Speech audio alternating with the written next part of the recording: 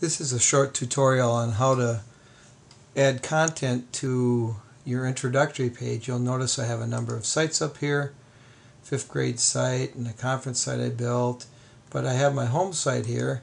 There's no content on it. If you look at the site, it says Mike Farrell About Me with some links on the side, and I love to learn, but you want to introduce yourself to people, so I'm going to add some content to this. So the first thing I'm going to do is I'm typed out some content on a word processor. These are things about me, things that are interesting about me, I think. So I'm going to choose that by scrolling over it, and I'm going to copy it. On a Windows it's Control-C, or on a Mac, Apple-C. I just copied that, minimize this. I'm going to add some new content. I'm going to make it an artifact, create it. Let's call this About Me. And I'm going to put into the full text. I'm going to paste it now by doing Control-V, or on a Mac, Apple V. And you'll notice that it looks a little funny here. That's because it's center justified. I'm going to use my tools here. I'm going to left justify it. It looks like I might have to choose it first and left justify it. And I might have some funny spacing in here that I want to get out. Also, I want this font to be a little bit bigger. A nice size for people to read is 14 point. So I'm going to make it number 4, 14 point.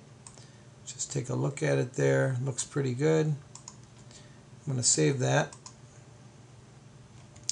Now I'm going to go into my content. I'm going to find that artifact About Me. There it is right down here. I'm going to drag that onto my page. Now you'll see I have something about me on here. There's no paragraphs here, so let's go fix that. Let's go back into this content. Let's go into the edit box. Let's go back into this content. And let's put an extra space in here. This is really 2 paragraphs, and save it again. Now if we preview it, you'll notice that it's split into 2 paragraphs. It's a good font size to read.